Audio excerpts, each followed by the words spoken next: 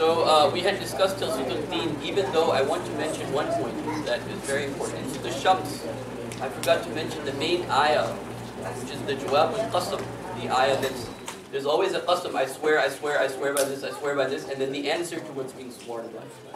In Surah Shams, وَالشَّمْسِ وَضُحَاهَا وَالْقَمَرِ إِذَا تَلَاهَا وَالنَّهَارِ إِذَا جَلَّاهَا وَاللَّيْلِ إِذَا يَغْشَاهَا وَالسَّمَاءِ وَمَا بَنَاهَا وَالْأَرْضِ وَمَا طَحَاهَا وَنَفْسٍ وَمَا سَوَّاهَا فَأَلْهَمَهَا فُجُورَهَا وَتَقْوَاهَا. This is the central ayah.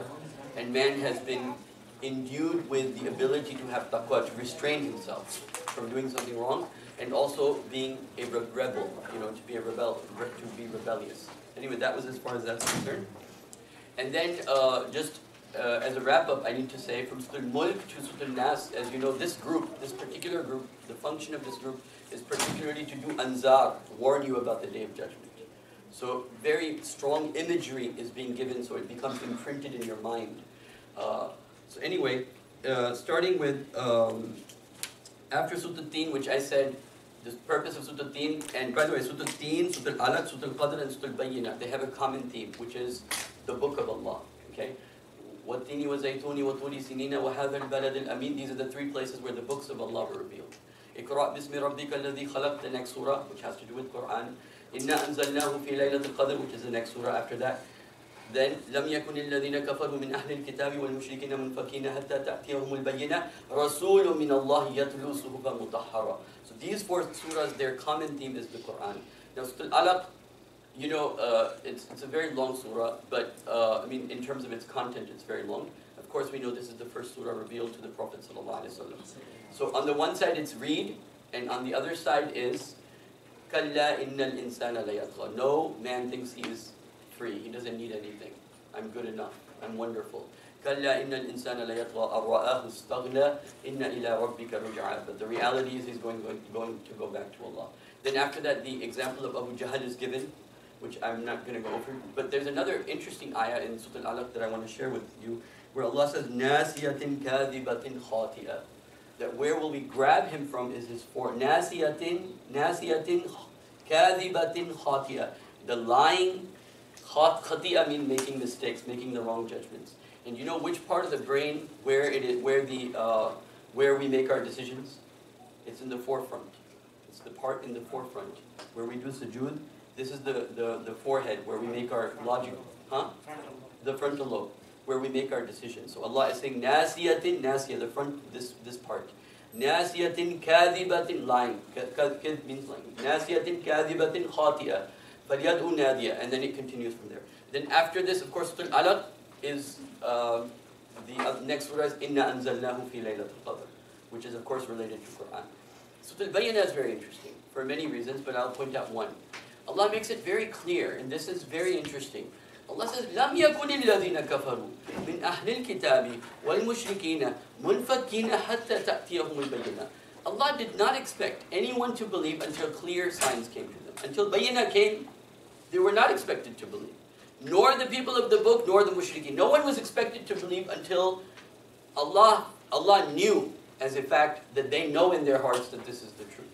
So لَمْ يَكُنِ الَّذِينَ كَفَرُوا مِنْ أَهْلِ الْكِتَابِ وَالْمُشْرِكِينَ مُنْفَكِّينَ حَتَّى, this haruf shartiyah, حَتَّى, until حَتَّى تَأْتِيَهُمُ الْبَيِّنَةُ. And when that happened, رَسُولٌ مِّنَ اللَّهِ يَتْلُو صُحُفًا مُطَهَّرَةً, a messenger from Allah subhanahu wa ta'ala who read to them from purified pages. Pages that brought light into the people's heart, enlightened them, and they either chose to accept that enlightenment or chose to reject that enlightenment. رَسُولٌ مِّنَ اللَّهِ يَتْلُو صُحُفًا مُطَهَّرَةً فِيهَا كُتُبٌ قَيِّمَةٌ. In this book are laws that need to be established or need to be put upright. Then the ayat after this, it continues. One thing that I usually like to share is about the hellfire. This is not always true in Quran, but in certain places it certainly is true. And that is that the word abada is not used with the hellfire when it's contrasted with Jannah. For example, إِنَّ الَّذِينَ كَفَرُوا مِنْ أَهْلِ الْكِتَابِ وَالْمُشْرِكِينَ فِي نَارِ جَهَنَّمَ خَالِدِينَ فِيهَا. That's it. Not forever. But they will remain therein. أُولَٰئِكَ هُمْ شَرُّ الْبَرِيَّةِ. Then when it talks about Jannah, جَزَاؤُهُمْ جَنَّاتٍ تَجْرِي مِنْ تَحْتِهَا الْأَنْهَارُ.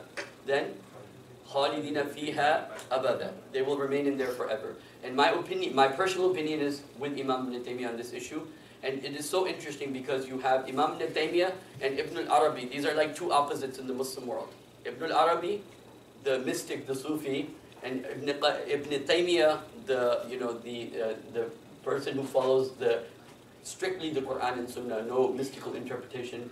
They both agree that Jannah. Imam Ibn Taymiyyah says, in my opinion, is more with him than Ibn al-Arabi, which is that hell will come to an end. People that had no iman, they have no weight. After they pay for their crimes, they will go back into non-existence. Just as there were non-existence before coming into this world, non-Muslims will go, meaning the people who had no iman whatsoever, that have no hope, they will go into non-existence. The hadith in Sahih Bukhari where Allah will put his feet over the hellfire, showing that hellfire will most likely come to an end. But again, the consensus, the ijma', and I want to be clear, this is the opinion of one scholar, and many people agree with him, many scholars agree with him, but it is not a majority opinion because of the wordings of the Prophet, Narun abadun wa jannatun abadun, hellfire forever or Jannah forever. That is the majority opinion. However, one opinion can be majority, and sometimes this happens a lot in tafsir, particularly where one opinion is the majority and the other opinion seems to be stronger. Bloch साहब ये जो आपने कहा कि जन्नम के लिए अबद लफ्ज़ नहीं अबदा everywhere or only this ayah? No, not only this ayah. Many ayahs, but many times it comes also khalidina fiha. Yeah, khalidina. Okay. And I have an explanation of that too, but that's going to take too long. But then after that, 4 surahs come. Surah Al-Zilzal, Surah Al-Adiyat, Surah Al-Qari'ah, and Surah Al-Takathur. 2 and 2. These 2 can be paired in either one of these 4 are connected. And so 2 surahs talk about the Day of Judgment, which is Surah Al-Zilzal, إِذَا زُلْزِلَتِ الْأَرْضُ زِلْزَالَهَا. And then Al-Qariyatu mal-Qariya wa ma adraka mal-Qariya. The common theme between them is they both talk about the weight of your actions. Over there it's وَمَنْ يَعْمَلْ مِثْقَالَ ذَرَّةٍ خَيْرًا يَرَهُ وَمَنْ يَعْمَلْ مِثْقَالَ ذَرَّةٍ شَرًّا يَرَهُ. Over there is فأما من ثقلت موازينه فهو في عيشة راضية وأما من ثقلت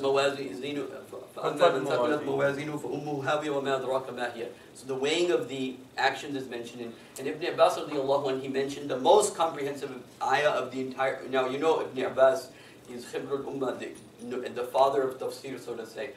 He said the most comprehensive ayah of the entire Quran is this. وَمَنْ يَعْمَلْ مِثْقَالَ ذَرَّةٍ خَيْرًا يَرَهُ وَمَنْ يَعْمَلْ مِثْقَالَ ذَرَّةٍ شَرًّا يَرَهُ. He considers this to be the most comprehensive verse of the Quran. Whoever does even an atom's weight of good will see it. Whoever does an atom's weight of evil will see it. Then after Surah Al-Zilzal is Surah Al-Adiyat. Surah Al-Adiyat is very interesting. It talks about the nature of man. Both these surahs, Surah Al-Takathur and Adiyat, they talk about wealth. And over there Allah gives an example of the horse. The horse that you put in harm's way, as they say, in harm's way, when you're in the battlefield and the horse is listening and obeying to you. He's obeying you. He runs into the battlefield, even if whatever you're telling him, he's doing, right? And then Allah says, look at this domestic animal listens to you. He puts himself in harm's way. And then look at your attitude towards me. Look at your attitude towards me. So Allah subhanahu wa ta'ala says, إِنَّ الْإِنسَانَ لِرَبِّهِ لَكَنُودٌ. And then, وَإِنَّهُ عَلَى ذَلِكَ لَشَهِيدٌ. And he is a witness to his own actions. وَإِنَّهُ لِحُبِّ الْخَيْرِ لَشَدِيدٌ. Over here, khayr means wealth. وَإِنَّهُ لِحُبِّ الْخَيْرِ لَشَدِيدٌ. And then his love for wealth is so amazing, so powerful. Right? And then after that, the subject of the Day of Judgment continues. Over here, so it's Surah Zilzal, Surah Al-Adiyat, Surah Al-Qariyatu mal-Qariya, and then after that Surah Al-Takathur. Takathur, again, Alhaakum al-Takathur, in your struggle for more and more and more, hatta zurtum al-maqabir, until you reach your graves. That's one line story of every person, right? So Alhaakum al-Takathur, hatta zurtum al-maqabir. Kalla sawfa ta'lamun. This surah is very interesting because it also talks about levels of knowing. Kalla sawfa ta'lamun. One is to know, just you intellectually know. But then is knowing ilmul yaqeen, like as if you have knowledge of you have certainty, right? And then the third level is to be able to see ainul yaqeen, right? And there's a fourth level mentioned in another part of the Quran, haqqul yaqeen. But it's one thing to know about the North Pole. I intellectually know about it. But if I've seen the North Pole, then I know it really exists. If I have lived in the North Pole or have learned about the North Pole, I have an emotional attachment.